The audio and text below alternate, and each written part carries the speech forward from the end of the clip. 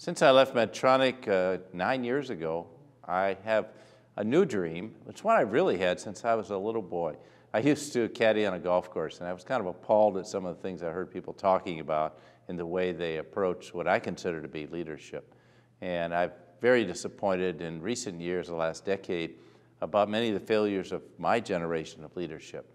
So I'm working typically with the younger generations all the way up to new CEOs, people who've been appointed in the last several years, trying to encourage a different form of leadership, what I call authentic leadership. My impossible dream is to have just a modicum of influence on leaders, to lead with their values, to lead with their hearts, and not just lead for some anonymous shareholder.